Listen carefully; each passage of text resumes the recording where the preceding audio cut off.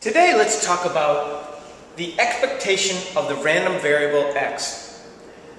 The expectation of x, often written E with a capital X, is the expected value of x, or you can interpret it as the mean value of x.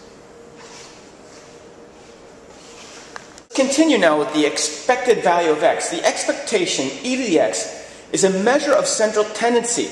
So we talked about mean, median, and mode being measures of central tendency. Ex, or the expected value of x, is also a measure of central tendency, but it's not just based on the value of x. We're not just going to add them up and divide how many there are. We're going to take a weighted probability, with the weighting being the probability associated with each value of x. So with the idea of expected value, with the expectation, we're talking about two things. One, we're talking about what is the mean, and two, the probability. We both need the value and the probability. Continuing with the expectation of the discrete random variable x. For the discrete random variable x with the probability distribution, probability that our capital discrete random variable is equal to some value, then we find out this is what you need to know. The expectation, or the expected value, is the sum of 1 to n of some value, whatever your value is there, you're going to put there, times the probability of that value.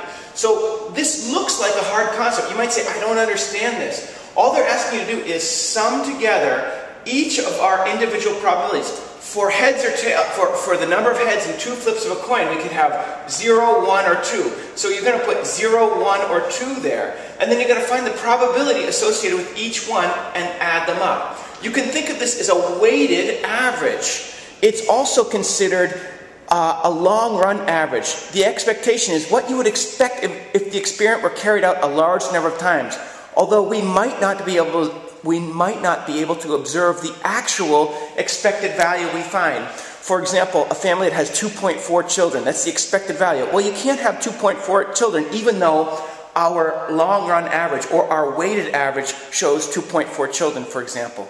Here's a straightforward example of the expectation of the discrete random variable.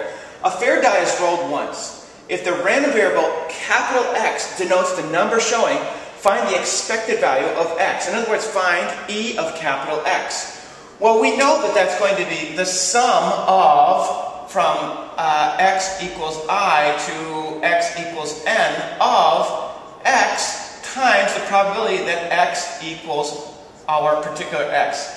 So we've got that. This is going to be x equals 1, sorry. So we're going to start at 1, and we're going to take our value of x times the probability of that x. It's just value times probability.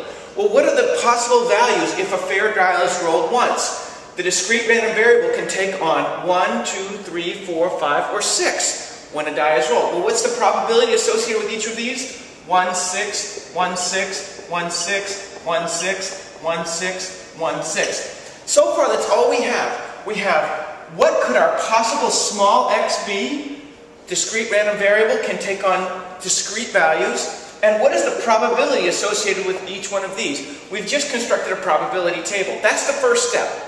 Well, here is that same probability distribution set up. My discrete random variable values are here. The probability of each is here. I know that the expected value, the long-run average of this, is going to be the sum of from 1 to n of xi p x equals xi. There's my discrete random variable.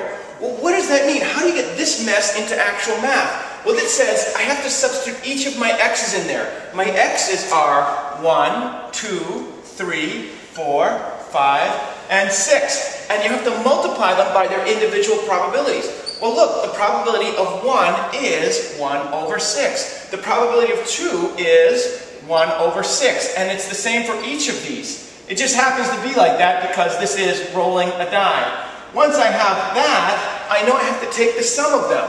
Take the sum by adding them.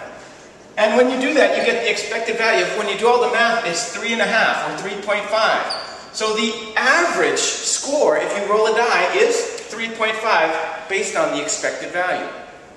Here's another example of expectation. For the random variable x, that's capital X, with this probability distribution. Now note, that's what we need. We know that our formula says we have to sum from I equals 1 to I equals n, xi times probability x equals xi. In other words, we need our value times the probability, which is straightforward. It's 1 times 1 over 10 plus, because we're summing, 2 times 2 over 10 plus, because we're summing, 3 times 3 over 10 plus 4 times 4 over 10. And when you do that problem out, you get an answer of 3. Our expected value is 3. Now if I asked you to find the mode, you'd say the mode is 4 because it has the greatest probability. And the median would be halfway between these. Well, if we're having 4 out of 10, so halfway between would be 1, 2, 3, 4, 5. It would be in this category. Here would be our median because it would be halfway through the data. I'm just considering if I had 10 data points, then this would be halfway through the data. And again, my mode would be the one with the greatest probability, and I just found my expected value, which can be interpreted as the mean.